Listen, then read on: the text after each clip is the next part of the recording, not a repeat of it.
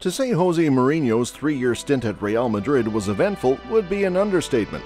Memorable battles with Pep Guardiola and that famous Barcelona team, storming to the LaLiga title in 2011-12 with 100 points, fallouts with the likes of Cristiano Ronaldo and other key figures in the dressing room, the usual fiery press conferences, it was a thrilling ride for the Portuguese.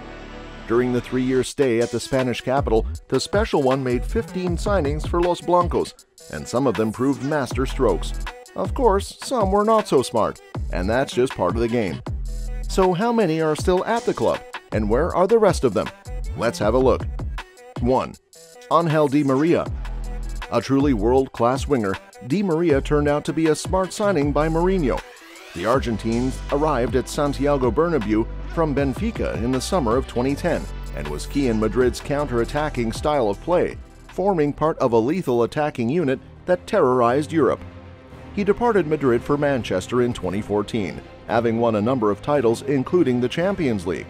His time at Old Trafford was, however, far from what everyone involved in the deal anticipated, and was forced out after just a season, heading to France with Paris Saint-Germain. And after 7 seasons at the Paris-based club, he departed and remained out until he recently returned to Benfica as a free agent. And he won the World Cup in between. It's safe to say he is one of the many elite players Mourinho signed for Madrid. 2. Mesut Ozil. After shining at the 2010 World Cup, Ozil moved to Real Madrid ahead of the 2010-11 season and established himself as football's best number 10 at the time.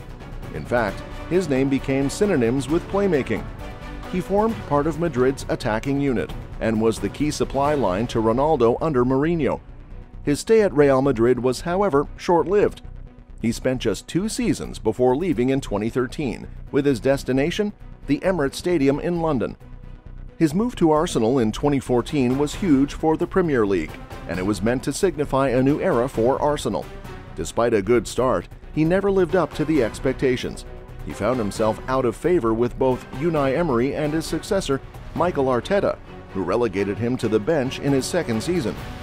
He bid a sad goodbye to the Gunners in January 2021 and joined Turkish giants Fenerbahce.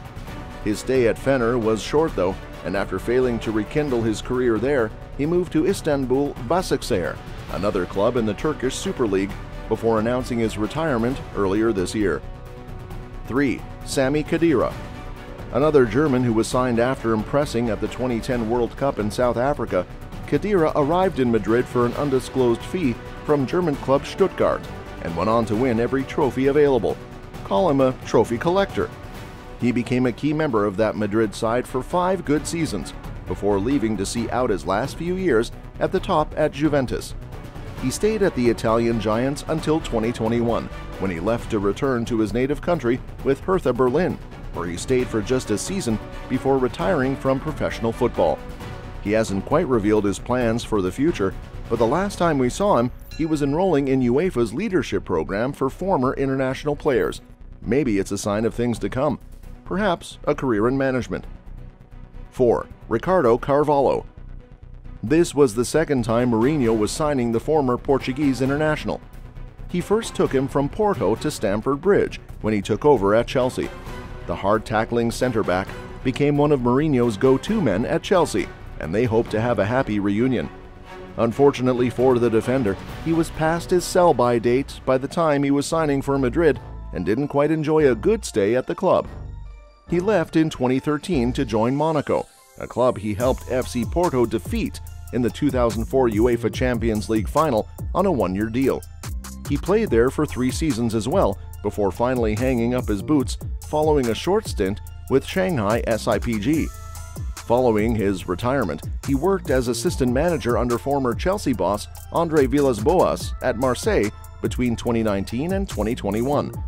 He made a return to football coaching in 2023, joining Roberto Martinez as one of the assistant coaches of the Portugal national team.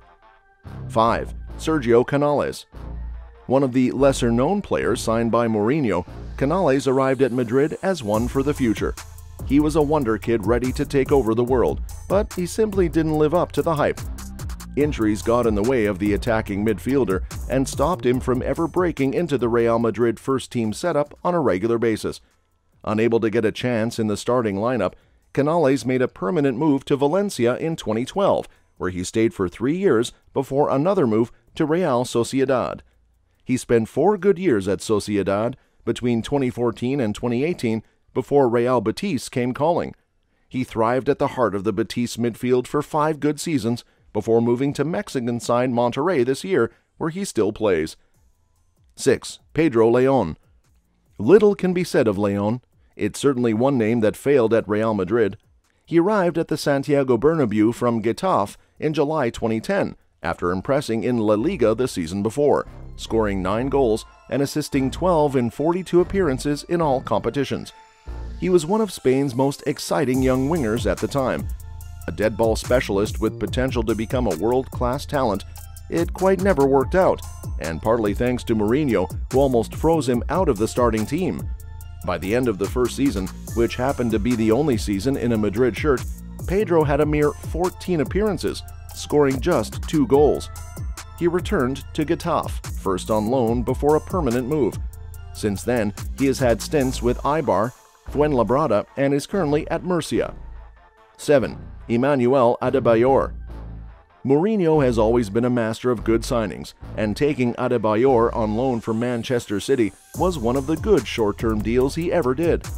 The Togo international proved to be a pretty astute piece of business, scoring 8 goals in 22 appearances before returning to England. He found a new home at Tottenham Hotspur, where he stayed for 4 years and became a fan favorite before moving across town to sign for Crystal Palace. He became a real journeyman, taking his adventure to Turkey with Istanbul Başakşehir and Kayserispor before featuring for Olimpia FC in Paraguay.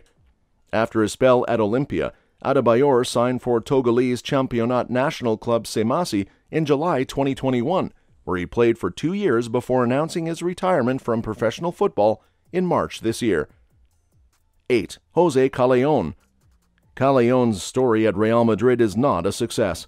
The former Spain international came through the ranks at the Madrid club, but was let go and joined Barcelona-based side Espanyol. He was, however, re-signed by Mourinho in 2011, and he saw it as an opportunity to mend things, make them right.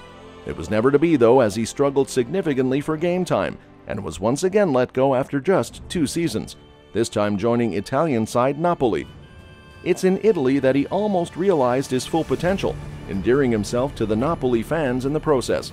In fact, he became a permanent fixture in that Napoli's star-studded attack and is widely recognized as one of the finest forwards in the Serie A. After 7 seasons in Naples, he moved to Fiorentina in 2020 and finally Granada, where he currently plays. 9. Nuri Sahin. Having impressed at the base of Borussia Dortmund's midfield under Jurgen Klopp, the world, and Real Madrid fans in particular, expected big things from the former Turkish international when he arrived in 2011. However, a string of injuries hampered his development, and he was frequently offloaded. After just a season, with no hope of finding his feet again in Madrid, Sahin decided to try his luck elsewhere and was loaned to Liverpool for a season. He then returned to Dortmund on another loan deal before making the move permanent in 2014. He stayed at the club for 4 seasons before joining Werder Bremen for 2 seasons. He then went to Turkey, featuring for Antalyaspor, a club he currently coaches after transitioning successfully from a player to manager. 10. Rafael Varane. Varane is arguably Mourinho's finest defensive signing in Madrid, and perhaps in his coaching career. Well, to some that might be a bit of a stretch, but we can all agree that the World Cup winner was a brilliant signing for Real Madrid. His arrival from Lens was envied by the rest of Europe's top clubs, and he went on to become one of the world's best defenders. Alongside Sergio Ramos at the back, the pair was the foundation on which Madrid's success over the past couple of seasons was built. They won the Champions League 3 times in a row and were dominant in La Liga. He stayed at the club until the summer of 2021 when he left for Manchester United after failing to agree on a contract extension. He still is at Old Trafford, wearing the famous red shirt. What a signing that was for Madrid. Well, Mourinho didn't sign so many players for Madrid. Still on the list was Michael Essien, who arrived on loan from Chelsea but stayed for just a season.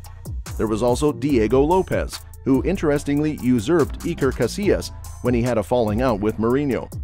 He was a decent backup to the former Spanish international, but he made a move away to AC Milan in 2014. There was also Fabio Contrao, who arrived at Santiago Bernabéu as a young, promising left-back, but did not quite live up to expectations. He struggled under the shadow of Marcelo, who was obviously technically superior. Tough luck. Contrao currently owns a number of fishing boats in his native Portugal, employing tens of people. Lastly on that list, there was Luka Modric. Boy, this one was spot on. It's always special when you sign a future Ballon d'Or winner. Modric struggled in his first season in Madrid, but he has since gone on to become one of the game's best midfielders, and against all odds, beat Lionel Messi and Cristiano Ronaldo to the Ballon d'Or in 2018. He is the only player signed by Mourinho who is still at the club. Now you know where Mourinho's signings at Real Madrid are.